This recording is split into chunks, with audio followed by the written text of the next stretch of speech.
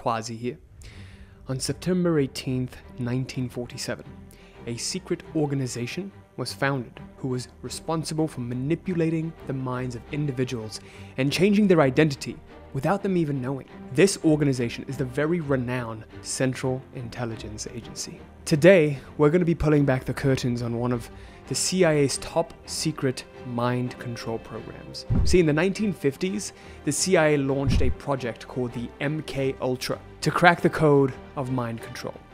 Their explanation was that if other countries cracked the code and were able to weaponize the minds of unsuspecting people, then we would need to do it as well. To do this, they went to extreme lengths, testing hypnosis, sensory deprivation, and powerful psychedelics, all to shatter free will and reshape subjects' realities. But why were they so obsessed with reprogramming the mind? Likely because they realized intuition, self-image, and identity could be totally destroyed and rebuilt any way they saw fit. And if they could alter someone's identity and artificially plant thoughts, emotions, and actions, they owned them. After documents about MK Ultra were finally declassified decades after the experiments took place, it truly revealed the immense malleability of the human mind, and that our identities and realities are far more flexible than we first realized. However, in their reckless quest for mind control, the CIA may have actually spawned total chaos. Some MK Ultra subjects may have even been set on their deranged paths after being subjected to the CIA's experiments. Although MK Ultra revealed the dark side of the government's overreach, it also reveals something we can use to our advantage. Here's what I mean. When you are not under someone else's control, you can unlock incredible potential and manifest amazing changes by shifting your identity. And by understanding your own mental patterns, listening to your intuition, and engaging in positive conditioning, you can awaken to far greater possibilities within. And although the CIA's goals were unethical, we can take their techniques and harness them for good. And that's why in today's videos, I'm going to share with you specific methods based on MK Ultra that you can use to transform your own life, including reprogramming the deepest layers of your mind to attain a permanent shift in your life, fine-tuning your intuition so you know what the correct path is to take, and removing layers and layers of faulty programming that has been built up over the years that you didn't choose. Think of it as a factory reset for your mind, clearing out junk and optimizing your subconscious to be a reality-creating machine. This is the same thing that I had to use for myself to break free of that 9-to-5 employee mindset and eventually become a 7-figure entrepreneur, manifest the partner of my dreams, and get in the best shape of my life. I pretty much wake up every single morning thinking, wow, is this really my life? I'm gonna show you how to break free of limitations and write your own story, and prove to you that your mind contains untapped superpowers waiting to be harnessed. This is a serious task and requires your full 100% commitment to your transformation. Are you ready? Without wasting any more time, let's get started. One thing we really have to understand is that all of these experiments that the CIA conducted in the MK Ultra project, they were highly illegal. Not only were they illegal, they were also highly unethical and violated tons of human rights. And in this modern day and age, if you really saw what they did, it would be despicable. Many of these things included administering illegal drugs like heroin, LSD, without consent. Like, imagine giving someone drugs and they didn't even sign up to the study. And they did it with people who were actually members of the CIA and other subjects that they took from all different trials that people signed up to, not knowing what they were signing up for. It's the principles that we can extract from the MK Ultra project, that there are different layers to the mind. In order to program the mind in the way that we desire, we have to first understand how the mind actually works. If you live day-to-day life in observation of how your mind works, you'll notice that there are basically a few different layers of mind, okay? The one that is most prevalent is the conscious mind. Our daily actions and what we do are largely influenced by the conscious mind. But then sometimes we don't know why we do the things that we do and why we do it the way we do it. And that's influenced by the subconscious mind. The conscious and the subconscious constitute for around 10%, 5% each. When you get down a layer below the subconscious mind, it's the unconscious mind And a layer even below the unconscious mind is the collective unconscious. The unconscious and the collective unconscious makes up about 90% of our whole being. One quote that I always think about when I think about my patterns, why I am the way that I am, people are the way that they are. It's by Scott Orson Card. We question all our beliefs except for the ones that we truly believe in, and those we never think to question. Sigmund Freud said something similar along the lines of, until we make the unconscious conscious, it will always haunt us and we will always call it fate. My whole journey over the last 8-9 years that's allowed me to successfully reprogram my mind is just acutely observing my unconscious behavior. If you look at ancient yogis, Buddhists, they all have one practice in common, the practice of meditation. The Buddha spent 40 days and 40 nights under the Bodhi tree, isolated himself, and he simply meditated. That's the one practice that is very, very common. What is the practice of meditation? It is simply bringing your conscious awareness to something that is largely unconscious. We are making the unconscious conscious. If you do something as simple as watching your breathing, which is unconscious, or watching your heartbeat, you have no control over that, and you observe the natural patterns and rhythms of your heartbeat and your breathing. The main thing that I want you to take away from understanding this is understanding that the main goal, the first step that you must take to gaining control over your life and over your mind is to make the unconscious conscious. How do we do this? What's the most effective way of doing this? Simply with the light of awareness. What do I mean by this? Over the last 3 or so years, I've become very, very focused. My practice has become very, very focused on simply watching and witnessing, awakening the inner witness, not judging and rushing to intervene in what's going on. If I find myself doing something that I didn't intend to do, I don't immediately change it. I simply watch and observe it. Or I have an impulse to do something and move in a certain direction, I don't immediately give in to that impulse. Whether it be checking my email or going to social media. Sometimes I used to use binge eating as a way of relieving stress. I would eat tons of dessert, go on social media and endlessly scroll because I was stressed out and anxious about something. But then what started to happen was I replaced that immediate urge to check social media or to eat with a space in between. I told myself, hey, I can do all of those things. That's okay. I'm not judging it. But before I go and do it, I'm going to sit here and observe and watch the feeling for a bit. I'm not going to judge it. I'm simply going to investigate it. Now I'm no longer the character.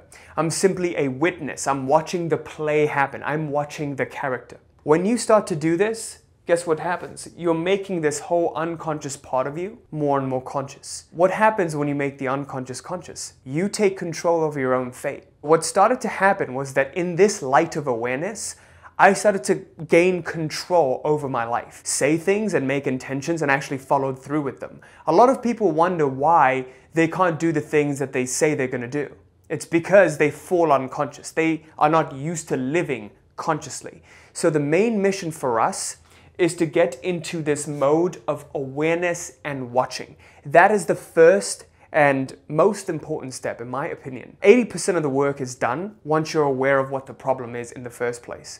And 20% of it is just solving it. You really need to cultivate this habit, this culture or lifestyle of living in complete and total awareness. Before any action or any impulse or any time a thought arises, you simply watch it. Give it your complete and whole attention. Even as I make this video right now, there is a watching of this character speaking. I am not it. It is simply happening, but there is a watching of all of it. So as you deepen yourself in this practice, Sri Ramana Maharshi called this self-inquiry. You're inquiring into the self and you're stepping beyond the impulses of mind and body. When you can do that, now you have the power to program yourself in the way that you want. Because understand this, in life, we're simply wearing different masks. When you are at your work, you're wearing a particular mask of that employee that you're supposed to be. When you're with your family, you're wearing that mask of the kind of son or daughter you're supposed to be. When you're with your partner, you're wearing that mask of the husband or wife that you're supposed to be. We're wearing masks all the time. Unfortunately, These masks that we're wearing, we haven't consciously chosen them. Who we are right now is largely and has largely been formed unconsciously. Our mission now is to form this self, this identity, this character that we want to be. And as a result, as a byproduct of you wearing the right mask, the right external reality will manifest. When you have the right internal reality, the right external reality shows up for you. So once you've understood this first step and you've started to apply it in your life, the next step we have to fully grasp is the stimulus response cycle. This was one of the things that has completely changed my life, because I noticed that the unconscious and natural reactions that I had to certain events that were occurring kept the same events happening again and again and again. And once I changed this pattern, everything changed for me. I stopped attracting the same situations over and over again. And I started to notice that certain kinds of people keep attracting the same kinds of relationships, the same toxic relationships, or keep attracting similar kinds of clients that they don't want to work with, or similar situations that keep happening over and over in their lives. It almost feels like they've been cursed. This is how you change this pattern once and for all. In life, we're presented with a stimulus, okay? An event happens. A neutral event happens. So we have a stimulus, and no, it's not the stimulus checks that you received during the pandemic. Even though those were great, most of the times the stimulus that we're presented with in daily life are not as great. For example, let's say you were sleeping and there's a bird screaming outside your window. This is neither a positive nor a negative event. What happens in the mind when there is this bird chirping? At first, there is a cognition of this event. You're hearing something, it's sound, not taste. Then you recognize it, this sound, as a bird chirping and not a dog barking. All of this is through millions of years of evolution. The reason why you have a particular facial feature, a particular nose, a particular chin, particular kind of ears. Millions of years of evolution. And our brains have evolved in a very powerful way that's allowing us to live coherently, be able to walk in a room of gravity and not be like, oh, why am I stuck to the ground? Years of evolution that's deeply stored in our unconscious and our collective unconscious. You recognize it as bird chirping. Here's the interesting part. Now there is an emotional reaction to it. Is this good, bad, or neutral? If it's associated with pleasure or pain, it will have a polar emotional reaction. If it's associated with neither, you haven't processed that before. You don't have an opinion about it. It's neither positive nor negative, it's neutral. But one thing is for sure, there is a reaction. Even a non-reaction itself is a reaction. This whole process is completely unconscious. We have no control over it. We have been conditioned to react a certain way, recognize it a certain way, cognize it a certain way. We don't have control over this, at least not yet. Maybe yogis who have supreme powers can change all of this and turn themselves and materialize as a dog, but maybe we don't have the powers to do that yet. But what we do have the power to do, that is in every single human being's control right now, is what happens after this, the conscious part of this. How you change this cycle to stop attracting more and more negative situations or situations that are undesirable is simply by choosing the response, the conscious response you have to this. When I started off in my business, and I didn't structure my business correctly, I didn't structure agreements, and there were lots of misunderstandings between me and my customers, I was living in fear every single day because I was making a lot of sales and we were doing $100,000 to $150,000 a month. And then I had my first refund request. And I was like, holy shit. Oh no, oh my God, what is this? I have to give the money back? I had built up a self-image, right? And I didn't like giving money back. And once we've made it, it's done. The transaction is done, the sale is done. I don't want to deal with this. But then when I got my first one, I was like, what if it happens again? The stimulus I was presented with was a refund request in my email. And my cognition was proper, recognition was proper, but my reaction was highly negative. And remember, we color our reality with the kind of reactions or the emotional feelings that we have when our mind and our heart comes together, which is what we're going to discuss in the next part. When we have coherence of heart and mind, we attract more of a particular scenario.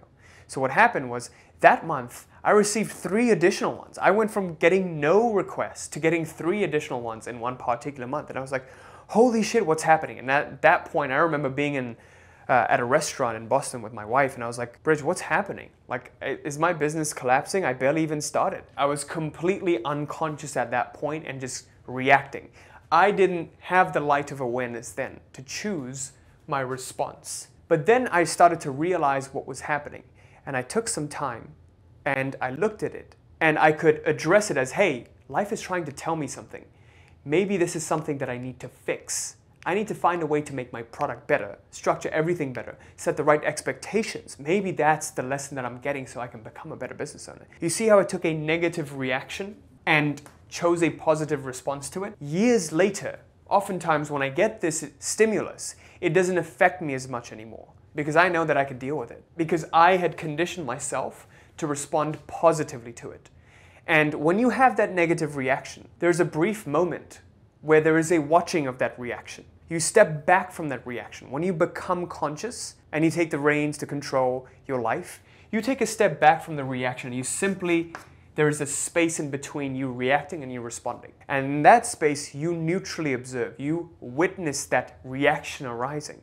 And now you have a choice. When there is that space, there is a choice to fill up that space with the kind of reality you want to create in the next moment. From that point on, when I realized what was happening, I decided to take my own medicine and I said, hey, maybe this is trying to tell me something. And that led me to improving everything, and our refund rates went down, and it's practically, knock on wood, 0. That could have easily not been the case if I had continued on in this cycle of panic. It could have become very, very self-destructive, right?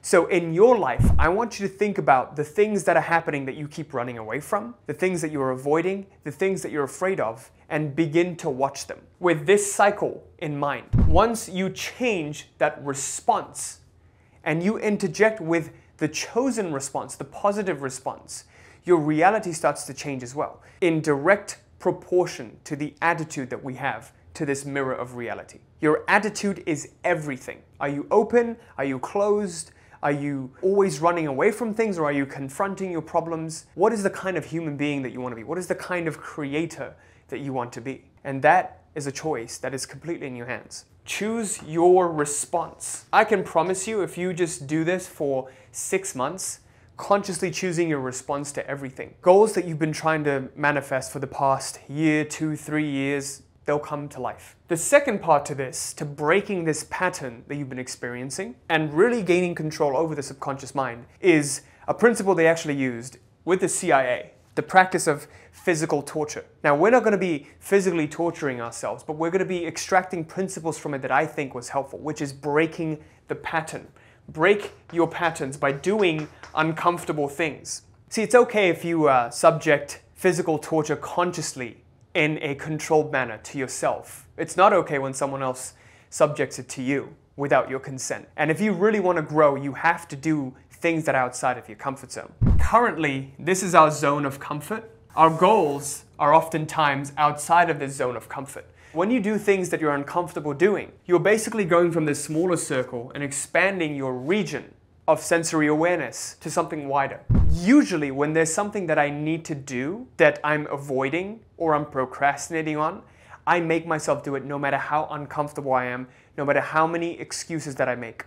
At the gym, when I tell myself to do that extra rep, I'll do an extra rep just to push myself. And recently I was reading this great book. It's by Michael Easter, The Comfort Crisis. And he describes how we live in so much comfort in our day-to-day lives, in a temperature-controlled room, sitting in front of a computer. When was the last time you went a day without food? We have everything at our fingertips, and this comfort is killing us. We are the most comfortable when we become dead. All of this comfort is actually causing a lot of the diseases that we see, cancers, anxieties, depressions. The way around it is to strategically introduce discomfort in your life. Finding ways to make yourself uncomfortable, doing things that are completely outside of your comfort zone.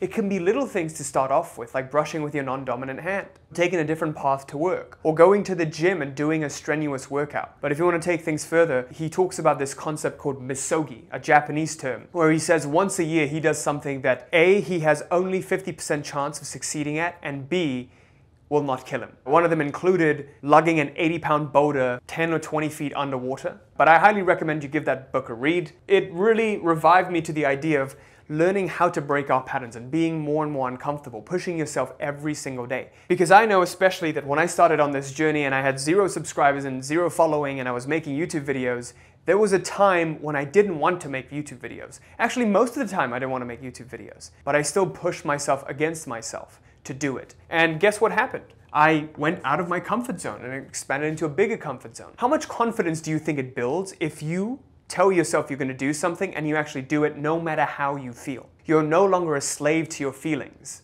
You are fully conscious and fully in control. Whatever you say, you do. And your word becomes that powerful. If you say you're going to manifest $100,000, you will manifest $100,000. And you fully believe and trust it. This is how you gain that trust in yourself, by working against this unconscious self that's been conditioned by comfort and is always seeking comfort and to be safe, and pushing yourself to grow. So the final thing that's going to make this all click is understanding how to attain a coherence in heart and mind, because that's the thing that actually makes subconscious impressions. I invite you to think about your past and the memories that you keep of your past. Do you remember anything where you didn't have a feeling associated to it? Or do you remember the ones that had the strongest feelings associated with them?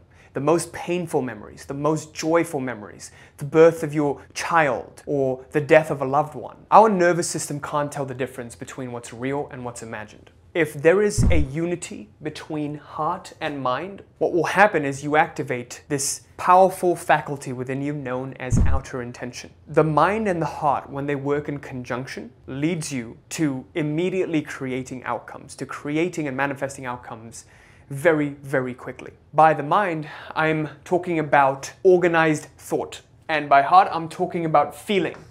When you learn to think feelingly, you imagine what you want, you craft a picture of it in your mind's eye, and you feel the associated feelings that you would feel as though it's already happened or it's happening. When that happens, you put an impression in your subconscious mind. When you repeatedly do it again and again, every single day, that's the thing you keep focusing on, then you create more and more impressions. It's like stacking chips on one side of the scale. Ask every single client that we've had, the main thing that they did, the ones who've actually gotten like crazy results. I was talking earlier to one of our clients. He was 15 the time he joined us. He went from doing 5K a month to 20K a month. I believe now he's doing over 60K a month, and he just manifested his Mercedes AMG that he had on his self-mastery guide, our version of the vision board. He was like, yeah, I still do my affirmations to this day.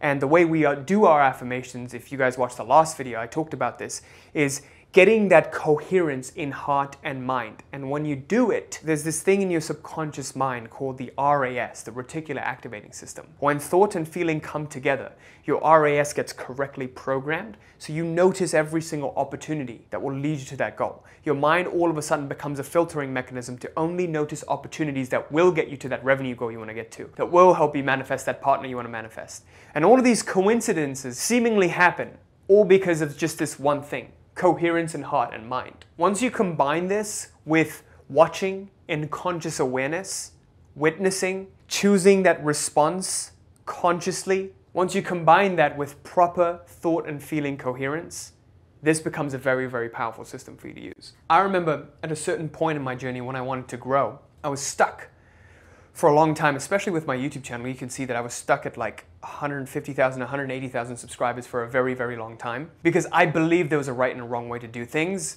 and I was very, very stubborn with it. And when I was presented with ways in which I wanted to grow, I immediately rejected it because I thought I knew better. My heart and mind were not in coherence.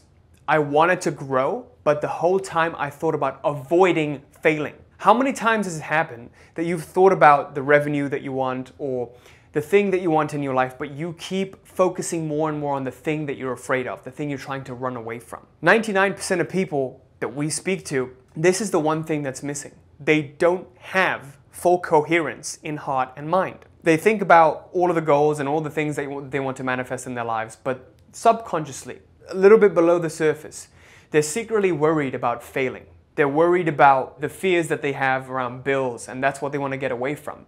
They want to make money because they want to get away from bills. They can't focus themselves in the right direction. Why? It's because they don't have full control over their faculties, because there isn't an observation, there isn't an awareness on this unconscious thing that's happening in the first place. When we bring awareness into our unconscious patterns, we take control over our fate. And then we start to impress our subconscious mind with fully focusing in that direction that we want to focus. Then everything falls into place as though by magic. I believe the most powerful way to do this is through the art of visualization. And in particular, we focus on two different types of visualization. Goal visualization, where you focus on that final goal you want to achieve, maybe a year, 5 years, 10 years later, and process visualization, what will bridge the gap between your current step and your next step. I actually made a comprehensive video on this, completely detailing it. I even made a cheat sheet just for you, completely free to access. It's literally on YouTube. You can click right here to access it. If you're watching this right now, I know you're committed to making a transformation, and the very fact that you're watching this very long video to the very end and you've absorbed all of this tells me that you're gonna make it, okay? It's just a matter of time when. So keep staying diligent. I'm rooting for you. Our goal here is to help every single human being on earth to master their destinies. I am maybe 0.2% of the way there. We still have 7,725,000,000 people to impact. I'd appreciate if you share this video with one of your friends, a close friend, or maybe someone that you think will benefit from it. But in the meantime, I've made this visualization video for you that I think has been very, very helpful. Over 800,000 people have watched it. They've loved it. They've shared it with someone. So go watch this right now if you haven't. It's literally on YouTube. And I will see you in this next video right now. Thanks.